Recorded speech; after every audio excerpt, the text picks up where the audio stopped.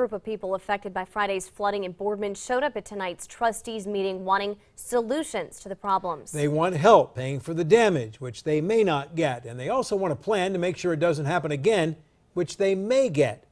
Pleading for help is our top story at 11. Joe Burton lives on Boardman's Arlene Drive, which on Friday night, after the rain hit, was knee-deep in water. And I can't continue to clean up poop water up to my stomach.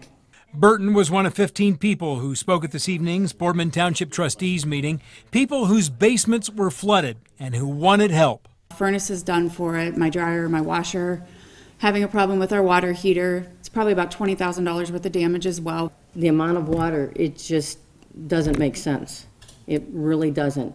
Some asked if federal grants or loans were available, which helped some of them after a similar flood in 2003. Mahoning County Emergency Management Director Dennis O'Hara said there must be widespread destruction. And while we have some structures, some residents that have sustained major damage with wall collapses, it doesn't meet the threshold for us to receive the federal assistance. Boardman's comprised of two major watersheds, Mill Creek and Yellow Creek. Boardman Township Administrator Jason Lurie explained Boardman's future plans for stormwater retention. Boardman has joined Austintown and Canfield to form a stormwater utility district. In the near future, every home and business in Boardman will be charged a utility fee. And that goes to a pot of money for stormwater utility infrastructure.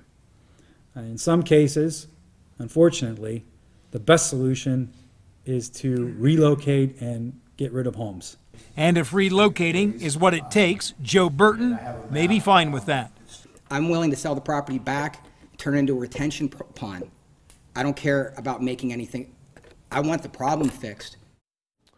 No one knew for sure the extent of the damage in Boardman, how many houses or businesses were affected. Was the damage major or minor?